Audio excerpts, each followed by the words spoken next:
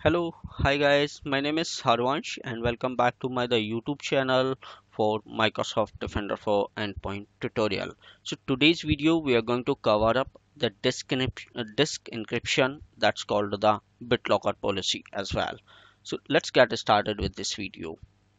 So agenda of this video is what is disk encryption, that is a BitLocker, and we'll try to understand about a difference between the endpoint security disk encryption and the device configuration policy because both work in a similar way but still there is a little difference. Then we'll create a endpoint security disk encryption policy, and finally we'll deploy that policy to on the test device and we'll test the policy how that disk encryption going to work. So let's see what is the disk encryption will do, that is a BitLocker. So hope so you guys had heard this word BitLocker. So BitLocker provide the additional data protection layer by using the encryption and decryption technology. So usually what BitLocker does, it will encrypt your device data, whichever device you want like CDE, or you can encrypt your data. So and it will be an additional layer of your data protection when you put the data in the encryption and you want to put the one more authentication. So you during the login you have to put your the BitLocker password. So it's a data protection feature that integrate with the operating system and address the threat of data theft or the expose the lost, stolen, or the inappropriately decommissioned computer. So even though BitLocker provide the most protection when it integrate with the TPM version 1.2 or the later. So TPM is a hardware component installed in a many newer computer by the computer manufacturer. So TPM is a hardware feature if it is enabled in your the laptop model in the newly models that will help you to add the additional security layer with your the BitLocker. So let's understand what is the endpoint security disk encryption policy for the BitLocker. So it's created by, if you seen it's under the endpoint security disk encryption and create policy. So from here you can create it. And the another policy which we are talking about the your device configuration profile for the endpoint protection for BitLocker. So that will create from here. So for this part already I create a video that was covered up in your Intune tutorial or the MEM tutorial, so you can go and watch that how to configure the BitLocker and test it. So I can give you the link where it is, so you can go to the my website, that is endusersupports.com, and here is a all videos links are available. Here you can search for the BitLocker. So let me go here and show you how you can find out. So just type the BitLocker. So here is the 26 videos. It will explain you how you can create a configuration profile. So this is the video, you can watch that if you want to learn how you can configure the BitLocker configuration profile. So but in this video we are going to learn how we can use the disk encryption feature inside the endpoint security. So let's go to the disk encryption, and from here we will be creating the policy. So now create a policy, and here select the Windows 10 and later.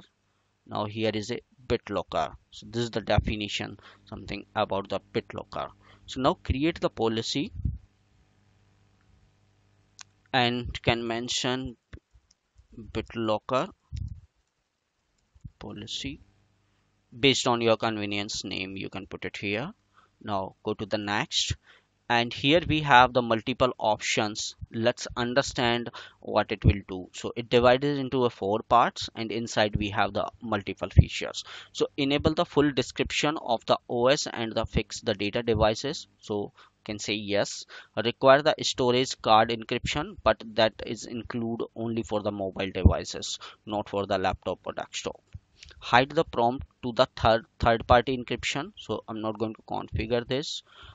Computer client drive in user data recovery, how it is going to be recovered, that is enable rotation on the Azure AD joint device, so we can collect the device and recovery key from the Azure AD machines. This is done. Now the fixed drive, the bitlocker, the fixed drive policy. So if you click on the configure, it will show you the fixed drive configure. Yes, then again we have the multiple options like a file recovery creation. If you want, then you can say yes, allow. Configure the bitlocker recovery package, that is like a password only. Require device to the backup recovery information to Azure Active Directory. Yes, the recovery password key creation can allowed. Hide the recovery option during the BitLocker setup. Yes, enable the BitLocker after key into the store. Can click yes. Block to use the certificate the recovery as an DRA. So no. Block write access to fix the data drive not protected by the BitLocker. So can say yes. So based on your the company requirement, you can check the options and schedule it here. So we are good with this, and let us go with the another option is the OS drive setting. So BitLocker system drive policy, if you click yes, then we have two more options. Startup authentication required, yes. So if you want like a startup authentication, you want to add it, so you should have the compatibility TPM startup. Not configure, I'm not going to set up for the TPM. Why? Because I don't have the TPM in my the lab. The compatibility TPM, so these all are the disabled BitLocker on the when the TPM is the incompatible, not configured. And here no, I have to go with the yes only. Okay,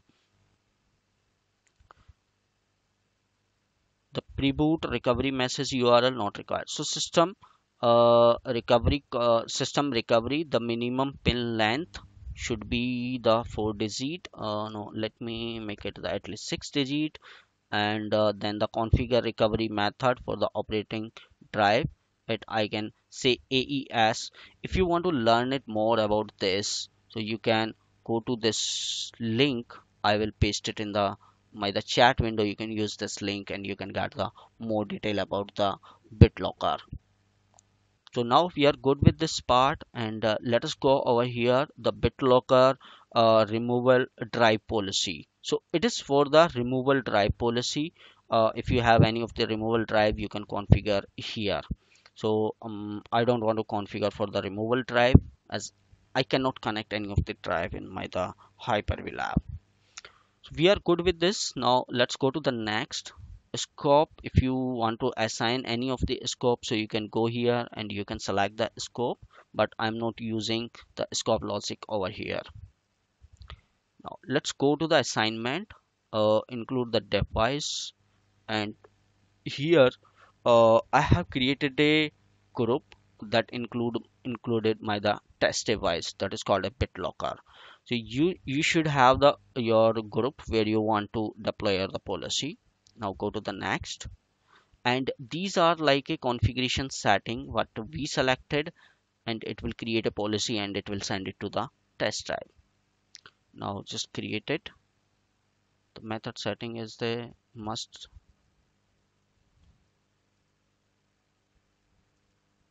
Okay, so we have encryption method setting for all drive must have a encryption type, or all the device must not configured.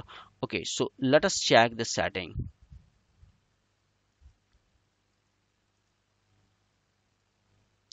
What was that? Okay, so we have this issue because of this, and now let me just put it the not configure and go to the next, and next, and let's try it. Okay, so now it's saving the policy. It was not taking that value. So now we are good with our the policy, and let's move it to the test machine. So here I have the test machine. Let me open it again from here. Let me make it something big, and let me go from here in the setting, accounts,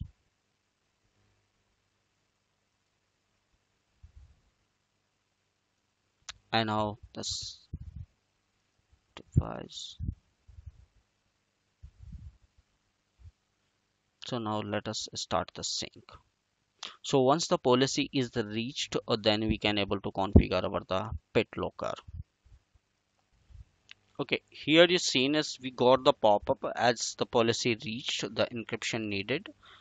So let me go here and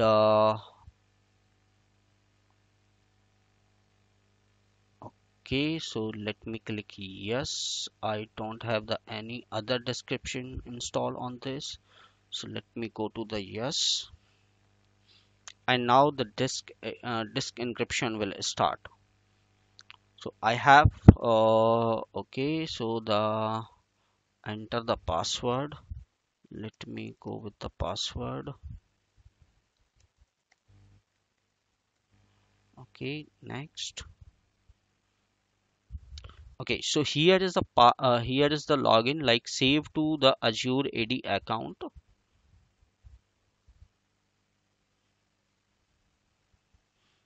Okay, so it went saved because already it got authenticated. If you want to save like a print as a recovery key, you can do it. So let me just print this so I can save this. Okay, let me save it to the desktop, and I can mention like this is a bit bitlocker. And if we want to save a file, so we can save this file. So we have the multiple options: save the recovery key in your Azure AD, save the flash. So you can do that. Okay, so saving the key, fine. So now it got saved. Let me go to the next, and now we can start this recovery. Now the encryption, got it, next, and continue. So now our the device encryption will start, and it will encrypt our the device. So once the encryption is done, then we can see the icon over here under the computer. Actually it will take a lot of time,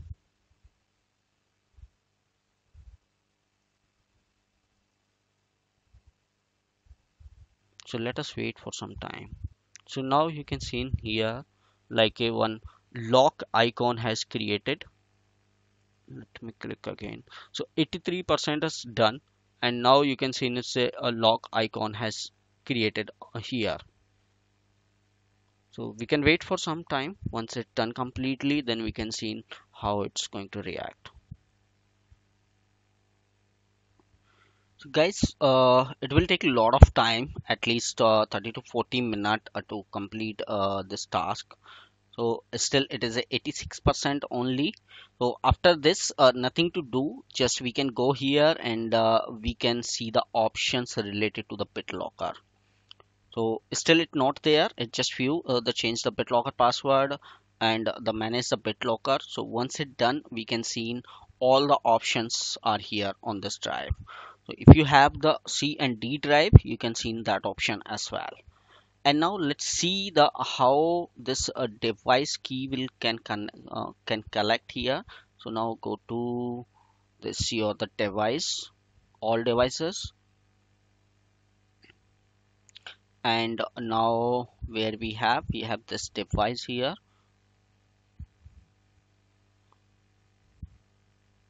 So key should be there here.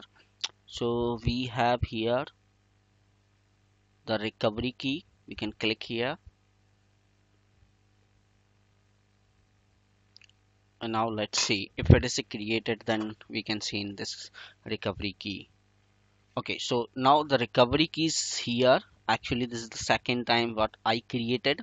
So this was the first and this is the second. So let us go for the show recovery key, and this recovery key we can use to recover the our drive. So I ran the same policy two times, that's why it's a two recovery key are here. Okay, so we can collect recovery key from here, and let's check the reports in the monitoring, and we'll get a report on how many device is the device encryption is activated. So here after some time it will change it to not encrypted to encrypted. So still the process is going on in my machine. So if we go here and see, it's a 87% only. So once it's done, we can see here it will be a encrypted. Okay, so guys, thank you for watching this video. I don't want to keep you on the wait over here because it will take another 30 to 40 minutes just to complete only the 13%, or might be around the 1 hour. So guys, thank you for watching this video. See you soon in my next video.